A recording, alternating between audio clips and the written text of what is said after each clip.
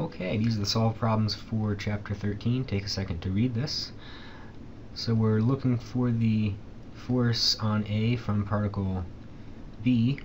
We're going to use Newton's universal law of gravitation on this. Big G, mass of the two objects divided by their distance of separation squared. Don't forget 2 squared, that's a common mistake.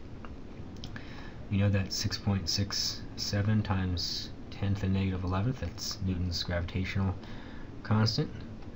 The mass of A is 2, the mass of B is 2, and the distance between A and B is going to be 0.4 meters.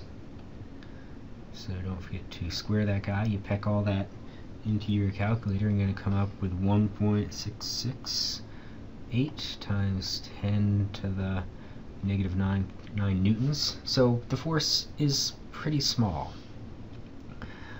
Now the force due to particle C on A is going to have the same thing. It's going to be big G, mass of C, mass of A. Give a second here. Big G, mass of A, mass of C divided by the distance to C, quantity squared. So again, 6.67 times 10 to the negative 11th, that's big G, Newton's gravitational constant. Mass of C, mass of A, they're both 2. And now they're 0.1 meter apart.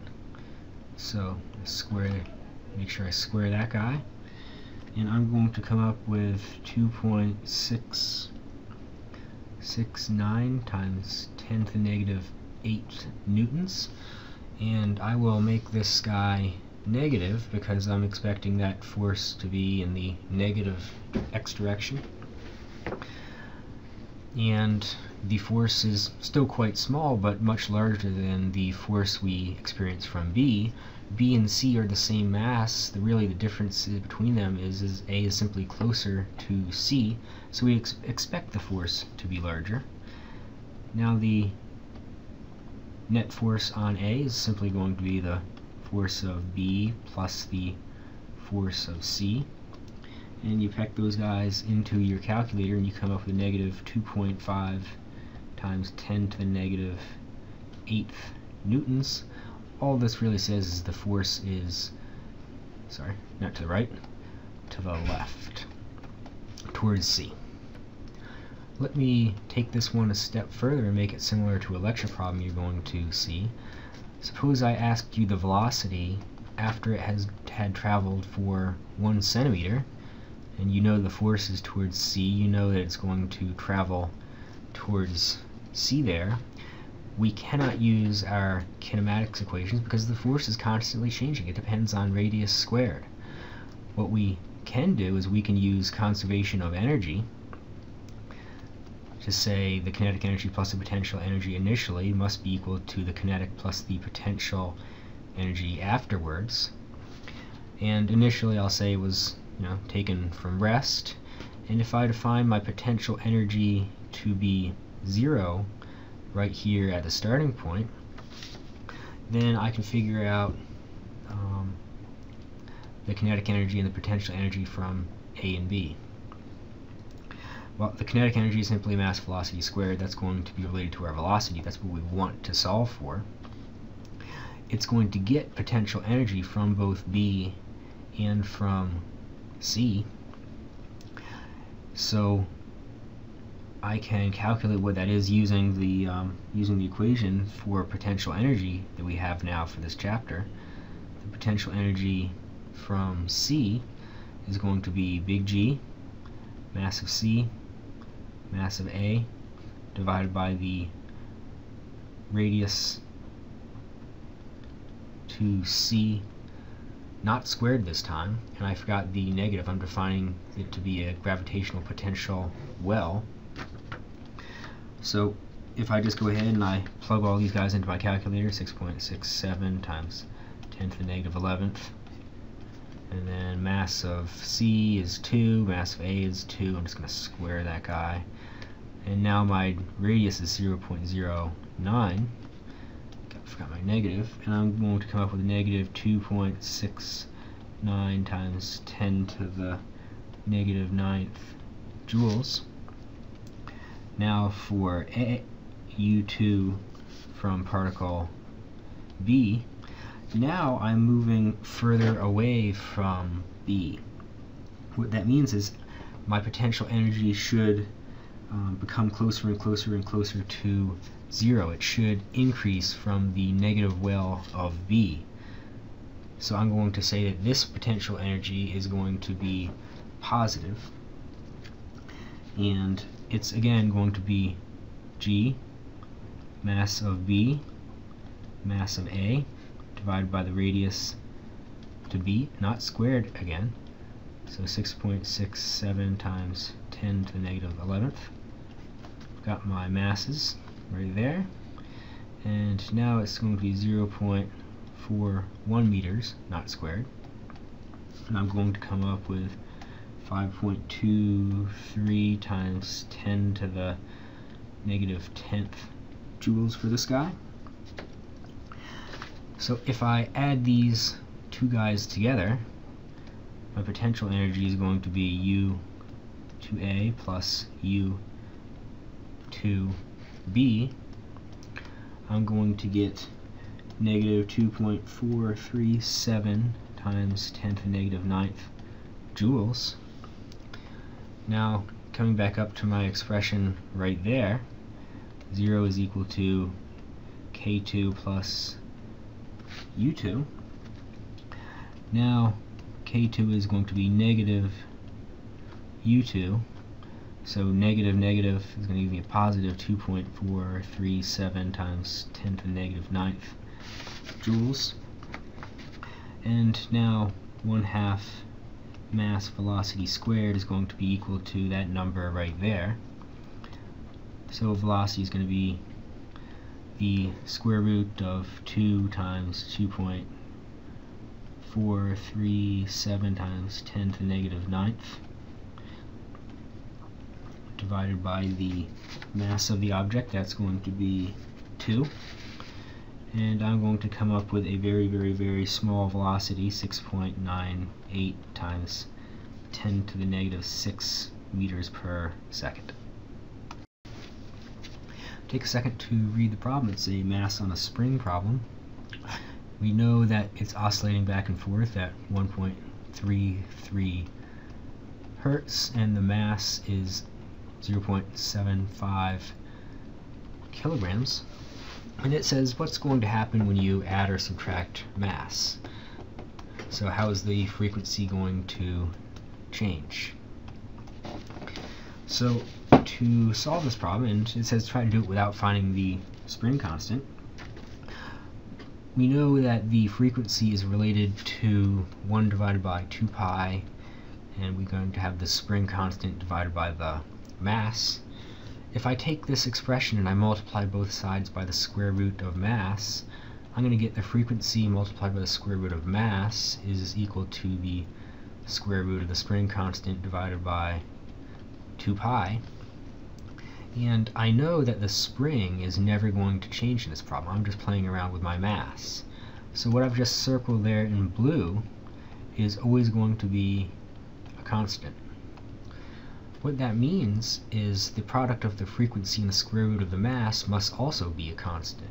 If the mass increases, the frequency will correspondingly go down, and vice versa. So I can take my known frequency and my known mass and apply that to say that that number, that product, is always going to be a constant. So I can use the knowledge that I have of frequency and mass to figure out the frequency at later dates if I happen to know the mass. So I'm interested in the frequency at some later time. That's going to be equal to the initial frequency, and then the square root of the initial mass divided by the mass at the later date.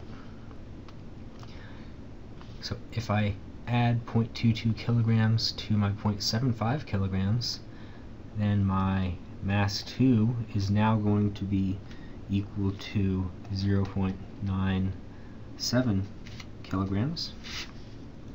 So my frequency would then be 1.33 hertz, my known value right there, and the square root of the initial, or the square root of the initial mass, 0.75 divided by 0.97, and I'm going to come up with 1.17 hertz, and it decreased just like I expected.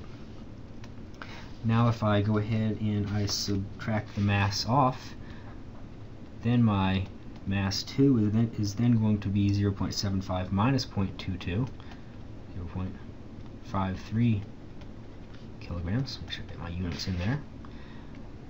So my frequency then will be my known frequency, 1.33 hertz, and then 0.75 my initial mass, mass 1, and then 0.53, and I'm going to come out with 1.58 hertz, which is larger than the initial frequency. I've decreased my mass. It's kind of, everything has behaved the way that I've expected.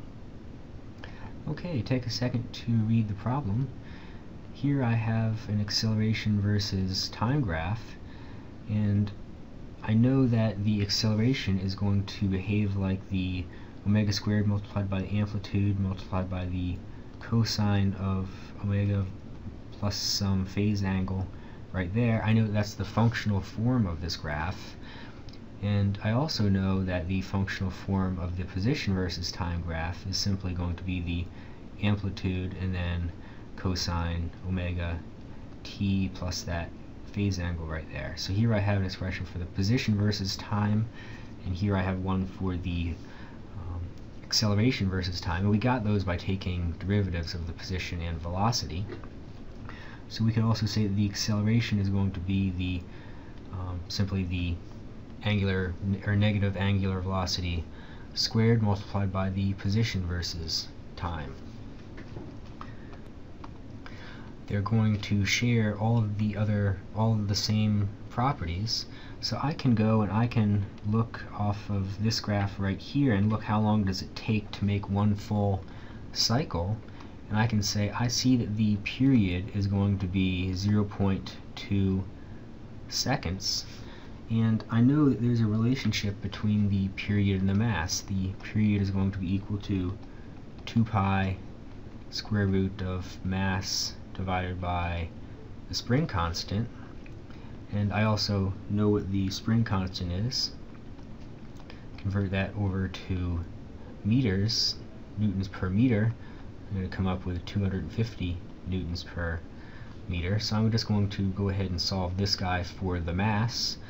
So T multiplied by the square root of the spring constant divided by 2 pi must be equal to the square root of the mass. So if I go ahead and I square that guy, that must be equal to the mass. So that's going to give me 0.2, that's my period. It's going to be squared.